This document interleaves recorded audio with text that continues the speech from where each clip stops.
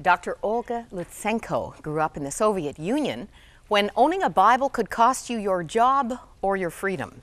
Her husband Fred was raised in a Christian home in Red China, where his family was constantly harassed by authorities.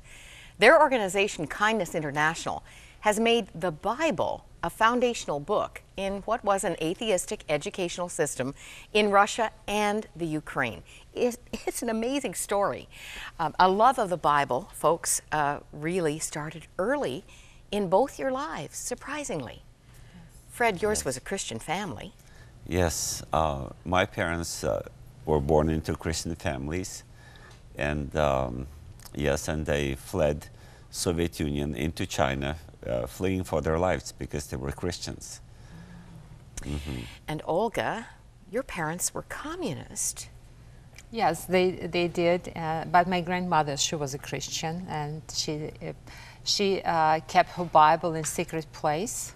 Wasn't it the wood pile? It was, yeah, wood storage under the wood in a very safe place. And when I turned 5, she decided to introduce me to the Bible in the darkness of the wood storage. And I just was started in a very nice sunny Sunday morning, and we sit down on the bench, and she put on the candle and started reading me the Bible. And just telling me Bible stories in simple language, which was understandable for me. And since this Sunday, every Sunday we spent together and she shared me Bible stories and told me what God is about and how important it is in my life. She had huge risk because whole family can go to prison, but she knows that the seeds she put in my heart will grow up, and they did. And those seeds she was planting were capturing your heart. As a 5-year-old, you loved those stories. Oh, yes.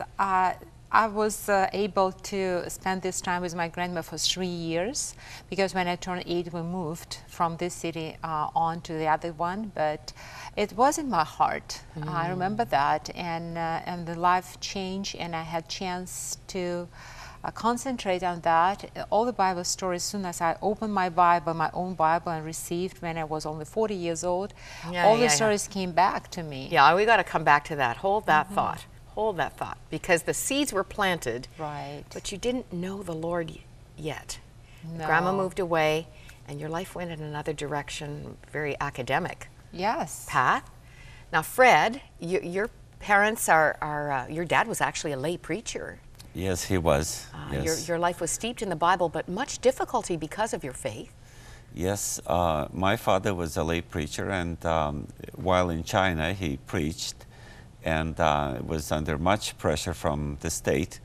Our home was raided constantly. They were looking for the Bible, but my father somehow hid the Bible.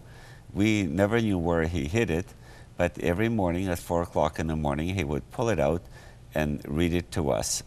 We read the Bible every day. 4 o'clock in the 4 morning. 4 o'clock in the morning every day, and we'd pray. Wow. Now, Yes. at the age of 15, you made a courageous decision. Talking about risk-taking today, that was a risk to choose Christ for yourself. Yes, yes, it was at the age of 15.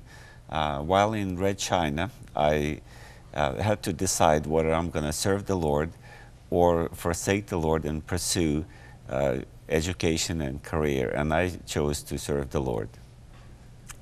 Wow. Now, Olga, Yes. meanwhile, you've got these little seeds that are eternal in your heart, but you went on to great conquests academically. How did God bring you to Himself?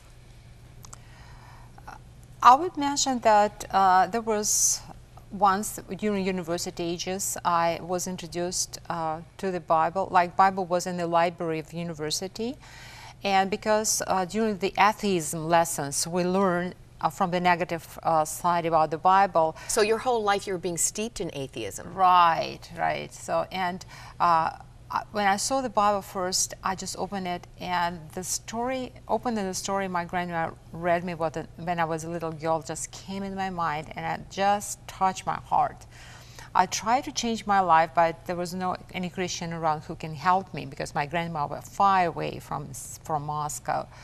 So And then life changed when I became to be responsible for the moral education in Department of Education for Russian Federation, and we started researching what kind of morality will replace the communist morality, which was in Soviet Union for 75 years. What? For What a 75 position that you would be the person who would determine the educational plan for the morality of Russia?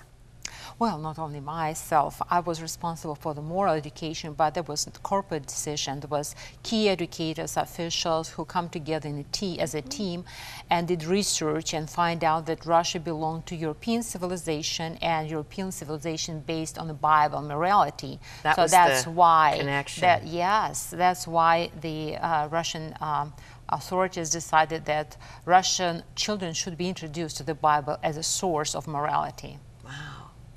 Kindergarten right through university. Right across the board. What did this do to you personally as you were researching and getting back into the Bible?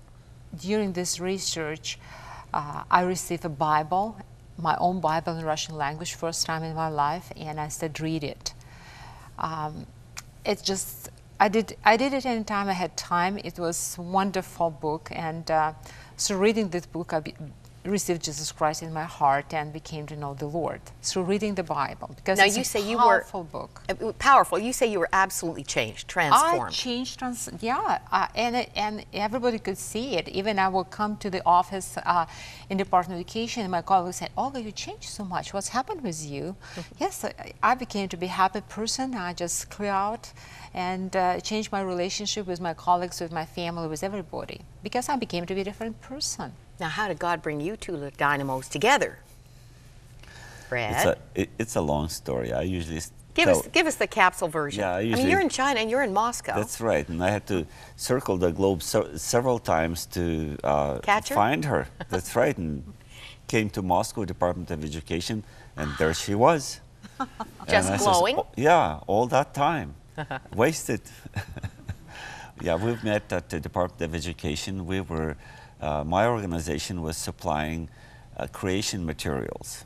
We were engaged in creation science with Creation Science Institute, together working with the Soviet at the time scientific community, and later with the Russian scientific community. And Department of Education of Russian Federation decided to have creationism as a foundation for Christianity, on which they would build the Christian foundation for their education system and provide creationism as an alternative to evolution.